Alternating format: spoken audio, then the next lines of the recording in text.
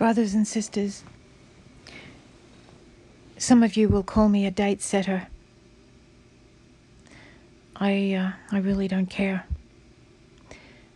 I believe that God will let us know when it's almost upon us.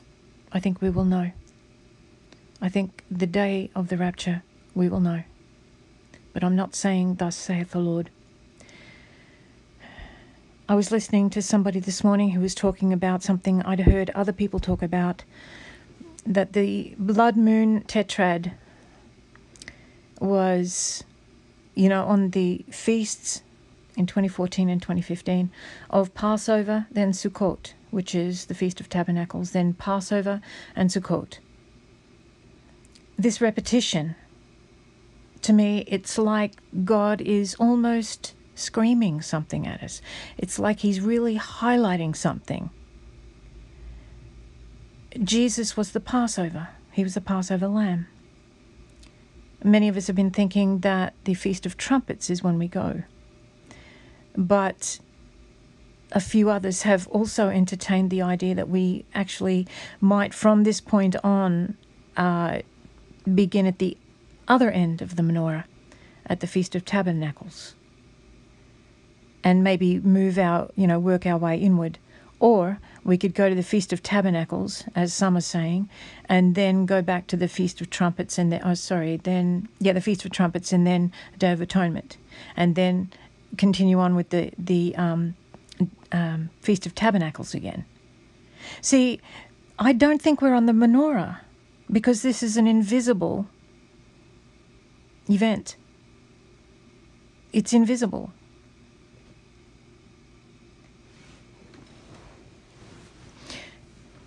So I don't think it appears on the menorah when we think it's going to be. I could be wrong. So if we jump straight to the Feast of Tabernacles, that is Sukkot, and they have all these little tents called sukkahs, I think. Don't quote me on that. And it's a 7-day feast. Does 7 days sound familiar? We're having a 7-year/7-day feast in heaven with Jesus. And we're in these little sukkahs, these little tents. I feel at the moment the rapture-ready bride of Christ is in their own little tents in the wilderness, each one of us. Each one of us is doing this alone, for the most part. Some of us have husbands and wives who are on board and rapture ready, but many have lost their families, to their faith. They've lost communication with their families because of their faith, and they're doing it alone. They're preparing for the rapture alone. So maybe we are waiting in these little tabernacles already, I don't know. But the interesting thing, what really jumped out at me when I was watching one of these videos about Passover, Sukkot, it's like God repeated that on purpose. Jesus repeated that blood moon warning or sign, road sign if you like, on purpose. He repeated it. Passover, Sukkot, Passover, Sukkot. Okay, I can see the pattern, Lord. Now, what do we do with that? Jesus was the Passover lamb.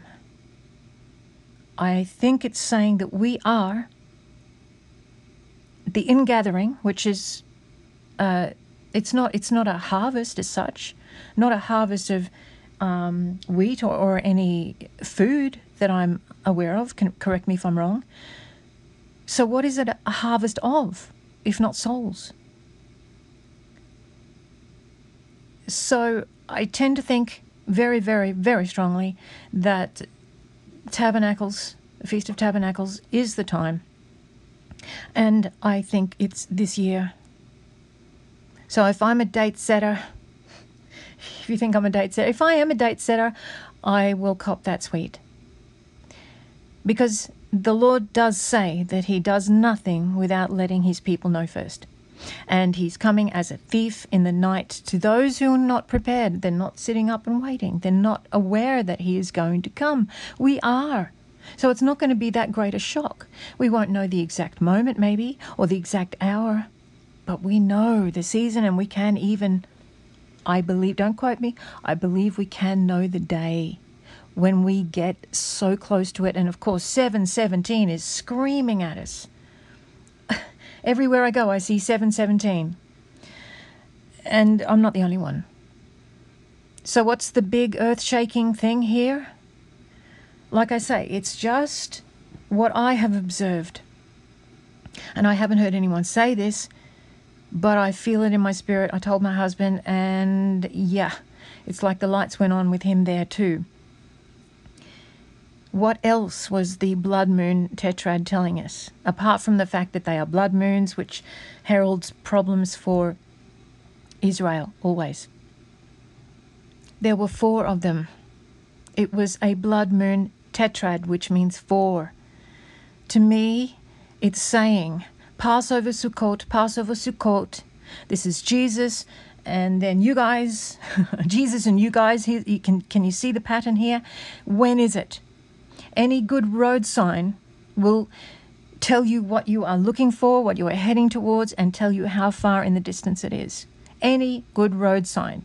Although we've all struck signs that say, you know, such and such is ahead, but it doesn't tell you how far or where to turn or anything, and then you drive on and you can't find any continuation of the information and you're lost. But a good road sign will tell you what is ahead and how far ahead it is. I believe the Tetrad told us it is in 4 years. Not 4 years from now, but 4 years from the last blood moon of the Tetrad, the 28th of September 2015. And that was the Feast of Trumpets, when we got that last blood moon, when we saw it. But it wasn't talking about the Feast of Trumpets. It appeared at that time, but it was talking about the future. We remember the Passover lamb is Jesus, and we look toward our redemption occurring in the rapture at the Feast of Tabernacles.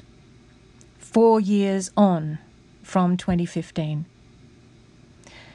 I've also heard it said that, where was it in this?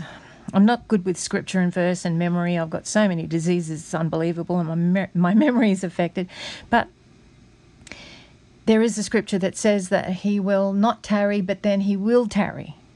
It's like he'll be on time and then he will just wait a little while longer. Maybe some of you know where that scripture is. And it's like that, okay? We've just had the Feast of Trumpets, and here we are. It's going to be a little while longer. A lot of people are saying it's 7/17, which is the 7th month of the Jewish calendar, and the 17th day, which is the 16th of October here. There's just so much that is going on this month. There was a lot going on last month, but I think there's almost as much going on this month, prophetically, especially when you look at the wars that are happening everywhere. India, Pakistan, just everywhere. Of course, the Middle East. And Trump pulling troops out of Syria really looks like it's just opening the way for the Gog and Magog war. It just looks like it's all about to burst open. Plus, a representative of the Vatican has just met with Israelis again. They're talking about peace again. And I think this is going to be the peace deal. I'm not sure if it's got anything to do with Trump's peace deal, but I don't know. I'm just looking at all sorts of people who could be the Antichrist. It may be Macron, because he's saying, look, if Trump doesn't pull this together, I've got a peace deal that I can, put on the table, sort of thing. So we are living in very, very interesting times. Stuff is happening every day. I can't keep up with it. My poor little brain can't cope with it. But I really think that God gave us a huge hint with those blood moons in the blood moon tetrad, the 4 of them. It's saying stuff is coming for Israel, problems are coming for Israel, but it's also speaking to the bride, that Jesus atoned on the cross for our sins at the time of Passover. He was our Passover lamb. And now he's coming for us at the Feast of Tabernacles, 4 years on from the end of that tetrad. I'd like your comments. Please don't be nasty. Please don't troll me. I am not in the mood to tolerate it. I have a huge, huge, huge heart for souls, but I've got no tolerance of human frailty when it comes to sin, when it comes to being nasty, when it comes to taking offense, when it comes to lashing out. I've just got no tolerance. So I'm sorry about that. Yeah, I'm fallible. I'm an old lady. I've had enough. I'm ready to go home to be with my Lord Jesus. Now, I want to tell you this, rapture ready bride. Yes, I do say rapture ready because you have to be repented up. I don't care what anyone says. If you've just said a prayer once, that will not save you. You have to be in close relationship with Jesus Christ. Repentance is all about relationship. It's not works. No works can save us. But if we fall away from relationship with Jesus Christ, we can lose our salvation. I'm not ever going to believe in this once saved, always saved stuff, saying that, you said a prayer, then you are secure and all your past, present and future sins are forgiven. I don't believe that. I believe repentance is key. It's not works, it's relationship, and it's key. And it keeps us on the right track, and it helps us to die to self and to overcome. There has to be a change in the heart of the believer for the believer to be truly saved. I am praying for everybody who listens to this, everyone who comments, positive or negative. I want to encourage you to stay close to Jesus, inhabit him, and he will inhabit you. He inhabits the praises of his people. Enter his kingdom, enter his throne room with praises. Put on the garment of praise for heaviness, to stay close to him. Sing praises, sing songs. Open up your Bible and look at all the Psalms and all the praises and speak them out loud and praise your Jesus, your Lord. Thank him for everything he's done for you. Thank him for his atonement on the cross. He needs to hear this. He needs to hear this from his beloved bride. What husband doesn't need assurance from his beloved bride? Get close to him. Tell him you love him. Tell him how much you love him. Sing praises to him and thank him for his amazing gift of the atonement on the cross. You need to have your lamps full of the oil of the Holy Spirit, and entering his gates with praise and thanksgiving is the best way to really remain full of the Holy Spirit. God bless you as you ponder these things. God bless you, and I hope to see you in the air very, very, very soon. Maranatha, Lord Jesus.